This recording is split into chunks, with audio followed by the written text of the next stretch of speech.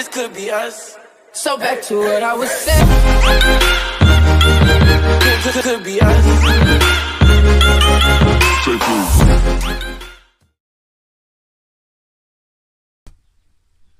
Hi, we meet again guys, and it's time for Heavenly Spirit Martial King, chapter 304. Lin Yan began to facing Qin Hai from Xuanyan dynasties. They then tried to bring out their best skill, because if not, there will be no other time. Lin Yan unleashed the skill that he had gained from the battles that he had been through. Qin Hai was also not to be outdone. Using a black-colored aura, Qin Hai withstood every attack that launched by Lin Yan. Qin Hai didn't expect that Lin Yan's movement was so fast.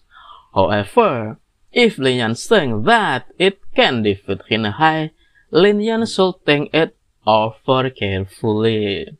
It's not without reason that Qin Hai underestimates Lin Yan, because his cultivation base is much higher than Lin Yan.